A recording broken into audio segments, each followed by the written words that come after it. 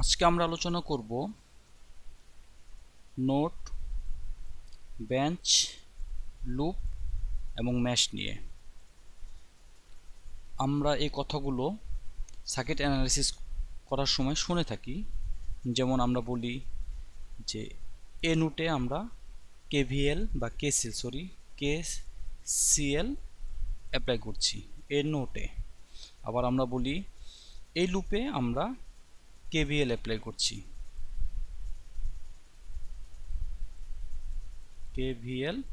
করছি, অথবা আমরা বলি ম্যাশ 1, ম্যাশ 2, ম্যাশ 3। তো এইভাবে আমরা নাম্বার করি।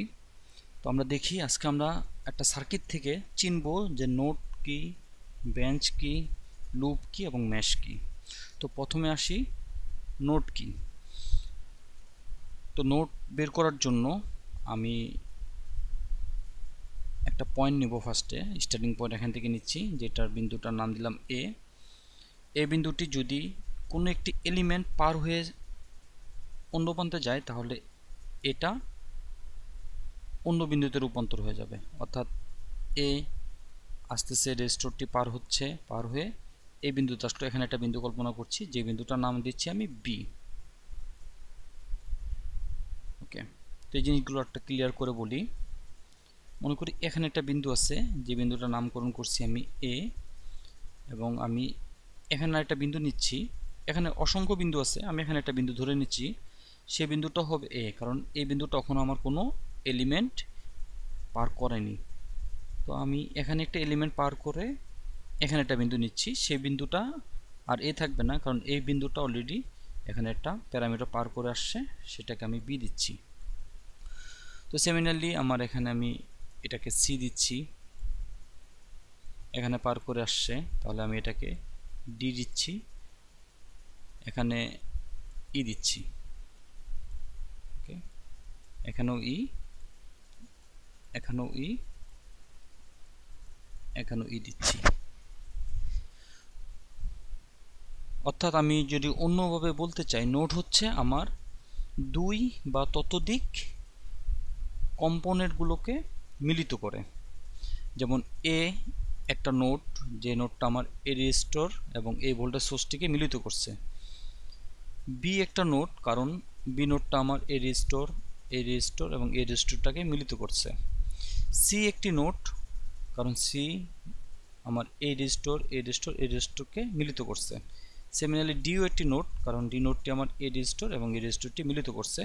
সর্বশেষে আমরা ই একটি নোড বলছি, যে নোডটা আমার টোটালি মিলে একটি, কারণ এই টোটালি মিলে আমাদের ভোল্টেজ রেজিস্টর এই রেজিস্টরটি মিলিত করছে।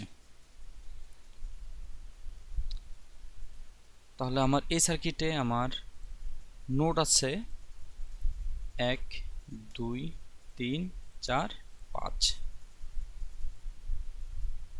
5টি আমার নোড আছে।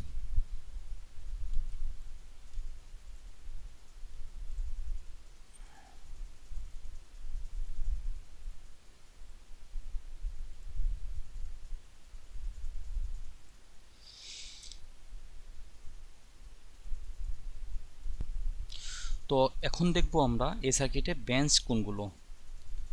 বেঞ্চ হচ্ছে আমাদের সার্কিটের কম্পোনেন্টগুলো। এখানে আমাদের এই ভোল্টেজ একটি কম্পোনেন্ট, অর্থাৎ 1 নম্বর বেঞ্চ। এখানে এই রেজিস্টরটি একটি কম্পোনেন্ট 2 নম্বর। এখানে এই রেজিস্টরটি একটি কম্পোনেন্ট 3। এখানে এই রেজিস্টরটি একটি কম্পোনেন্ট 4। এখানে এই রেজিস্টরটি একটি কম্পোনেন্ট 5 নম্বর বেঞ্চ। এখানে এই রেজিস্টরটি একটি কম্পোনেন্ট, আমরা এটাকে 6 দিলাম, এবং সর্বশেষে এই রেজিস্টরটি একটি কম্পোনেন্ট, অর্থাৎ এটি হচ্ছে আমাদের 7 নাম্বার। তাহলে এই সার্কিটে বেঞ্চ আছে আমার 60টি। অর্থাৎ সার্কিটে আমাদের যেই এলিমেন্টগুলো নিয়ে গঠিত সেগুলি হচ্ছে আমাদের বেঞ্চ। আর এই সার্কিটে বেঞ্চ আছে আমাদের 60টি। ওয়্যার আমাদের বেঞ্চ নয়, কারণ ওয়্যার সার্কিটে কোনো এলিমেন্ট নয়, এই জন্য ওয়্যার আমাদের বেঞ্চ না। তো আমরা চলে যাই লুপ আর ম্যাশ। তো সর্বপ্রথম আমরা বুঝবো ম্যাশ কি।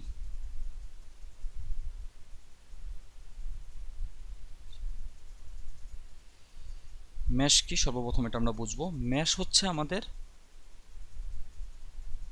উইন্ডোর মতন, যদি আমি এরকম একটা রেখা টানি এবং এভাবে রেখা টানি, তাহলে আমাদের এটা হচ্ছে আমাদের মেশ, এটি হচ্ছে আমাদের মেশ, এটি হচ্ছে আমাদের মেশ এবং এটিও হচ্ছে আমাদের মেশ। তাহলে এই সার্কিটে মেশ হচ্ছে আমার এই বিন্দু থেকে শুরু করে আবার এই বিন্দুতে ফিরে আসলে সেটাকে আমরা মেশ 1 বলি। অর্থাৎ এটি হচ্ছে আমাদের একটা মেশ, আমি M1 দিয়ে লিখছি, এবং এটি হচ্ছে আমাদের আরেকটি মেশ, আমি M2 দিয়ে লিখছি। এটি হচ্ছে আমাদের আরেকটি মেশ M3, আমি এটিকে M3 দ্বারা লিখছি।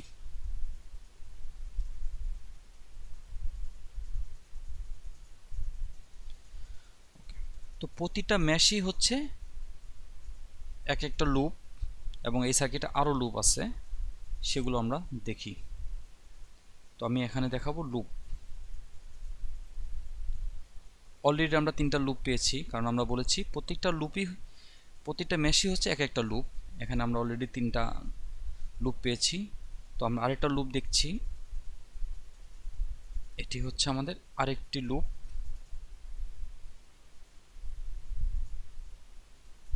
সিমিলারলি আমরা এটি হচ্ছে আমাদের আরেকটি লুপ, এবং সার্কিটের সম্পূর্ণ ঘুরে আসলে আরেকটি পথ পাচ্ছি, সেটি হচ্ছে আরেকটি লুপ। অর্থাৎ লুপ হচ্ছে আমাদের কারেন্ট ফ্লো হওয়ার সম্পূর্ণ পাথটি হচ্ছে আমাদের লুপ। তাহলে এই সার্কিটে আমাদের লুপ আছে কয়টি? আগে পেয়েছি আমরা 3টি, এখন পাচ্ছি আমরা 3টি। অর্থাৎ এই সার্কিটে আমাদের লুপ আছে 6টি। ওকে, তাহলে আমরা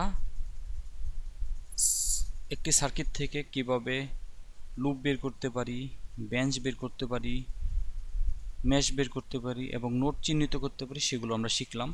তো এখন আপনাদের জন্য একটি কুইজ থাকবে। আমার এই সার্কিটে আমার কয়টি